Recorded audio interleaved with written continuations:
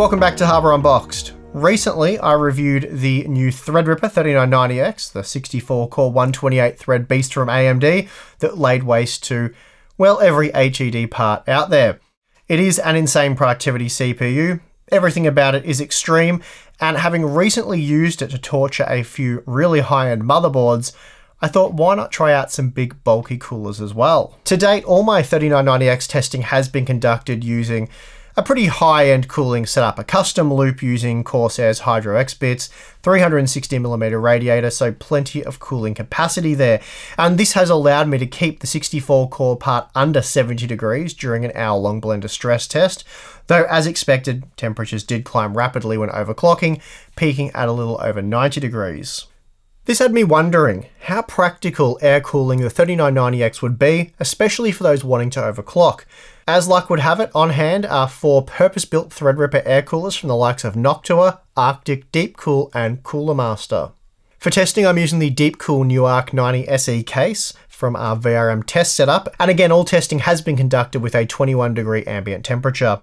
The motherboard used is the Gigabyte TRX40 Aorus Extreme, and as usual, I'm using our Gooseberry blender workload to stress the CPU. Additionally, the fan speeds have been controlled via the motherboard using the CPU PWM fan header with the F4A bias for the Aorus Extreme, and I've left the normal fan profile active so the fan curve has not been altered in any way. So with that, let's jump to the results and then I'll talk about the cons and pros for each option. Okay, so first up, here is how each cooling solution works with the 3990X stock. As expected, the Corsair Hydro X delivers the best result thanks to that large 360mm radiator. But I've got to say, the gains over the Noctua NHU14S are very small, just 4 degrees when configuring the Noctua cooler with 2 fans in a push-pull configuration. And the fans were also spinning relatively slow at just 1200 RPM. With just a single fan, the NHU14S peaked at 76 degrees, so a 4 degree increase, which really isn't bad, though this did make it the hottest configuration tested, albeit by just a degree. The Arctic Freezer 50 Ti also performed quite well, and while it was just a degree hotter than the NHU14S, the fans were spinning 50% faster and did generate noticeably more noise, which we'll look at soon.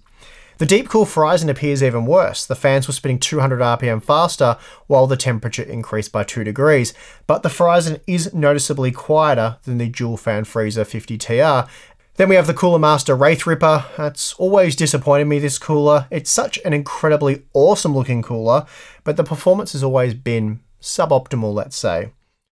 With the single centrally located fan squealing at 2500 RPM, it only managed to keep the 3990X at 75 degrees, and while that is still a degree better than the NHU14S with a single fan, the Noctua cooler was basically silent in that configuration.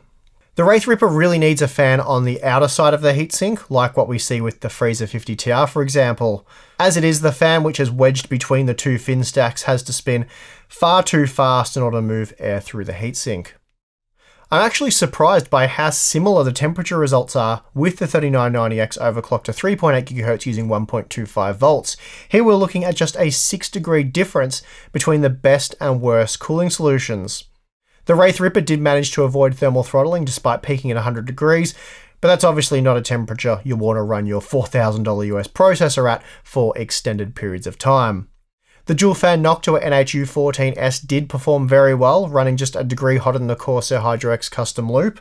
The Arctic Freezer 50 Ti also performed well, though it was considerably louder than the Corsair and Noctua setups. Speaking of volume, here is how much noise each configuration generated. Basically, Corsair and Noctua are the kings of quiet, though we're comparing 2 very different products here, so really it's just Noctua that have earned a pat on the back. It's the dual fan configuration that delivered the best results, running just a few decibels louder than the custom loop for a very similar thermal result. We also see that Deepcool's Horizon did a little better than Arctic's Freezer 50 Ti in that regard, while the Threadripper buzzed away to the tune of 52 decibels. Finally, if we look at operating temperature versus noise level, we get a clearer picture of just how good the Noctua NHU14S is. Basically, the dual fan configuration was noticeably quieter than the Arctic, Deepcool, and Cooler Master options while delivering slightly better thermal performance. The Arctic Freezer 50 TR and Deepcool Horizon appear quite similar, and I'd say at a normalized volume you'd be looking at identical results. The Threadripper really needs the fans spinning well above 2000 RPM to avoid unacceptably high temperatures, which is disappointing for such a massive cooler. And while the design does look impressive, it really isn't that efficient or effective. And finally, for those of you wondering, dropping the fan speed of the Threadripper down to 1800 RPM saw stock 3990X temps rise by more than 10 degrees. So there you have it. Air cooling the Threadripper 3990X is not only possible, and with something like the Noctua NH-U14S, it's also very practical, though I would recommend adding in a second fan. The NH-U14S is surprisingly affordable, coming in at just $70 US, though a second NF-A15 fan will set you back an additional $22. So for the optimized configuration tested here, you're looking at more like $92 US. And really, that's not much more than the $84 you'll pay for Deepcool's Horizon, though it is quite a bit more than the $70 Arctic are asking for the Freezer 50 TR. Then there's the Threadripper, which didn't perform very well in our testing, and it costs an eye-watering $120 US. And at that point, you might as well start looking at all-in-one liquid coolers. The price alone really does make the Threadripper a tough buy, but when you couple that with loud operating volume and mediocre performance, it is a hard pass for me, which again is unfortunate given how impressive it looks. One area where the Threadripper excels is installation. It's by far the quickest and easiest cooler to install. Cooler Master really did an excellent job here with the design. But where they didn't do a great job was with that centrally located fan. Not only does it hinder performance, but I've found with 3 retail models now, after a short period of time, the fan starts to make a really strange high-pitched sound whenever it idles up or spins down. It's kind of hard to explain, but it is extremely annoying. So for me, the Threadripper really is a hard pass. The Arctic Freezer 50 TR certainly performs better than the Threadripper, and it's over 40% cheaper, so a big win there already. It's not the most quiet cooler, but it does offer a reasonable balance between thermal performance and operating volume. The installation process is a bit janky though. It's easy enough to remove the fan, but clipping it back in without it rubbing on something is a little bit tricky, and vibration also seemed to be a big issue here as well, and I'm a little dubious as to how well this thing will perform over time. Also, memory clearance really isn't great, anything taller than G-Skill's Trident Z, and you'll be up that famous creek without a paddle. And this is an area where Deepcool's Horizon excels. The compact design of this cooler means memory clearance is a non-issue. In fact, it's remarkable just how well the Horizon performs for what is really a relatively small heatsink with just a single fan.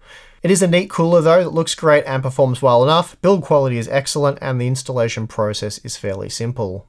If you're after something that looks good and does a good job, then Deepcool's Horizon is a nice option. The only issue for me though being, for a few dollars more you can get yourself an NH-U14S with the extra fan, and that really is the ultimate combo for air cooling a Threadripper CPU. In short, both the Arctic Freezer 50 TR and Deepcool Horizon are worth considering, depending on your needs, but ultimately Noctua's NH-U14S has them beat.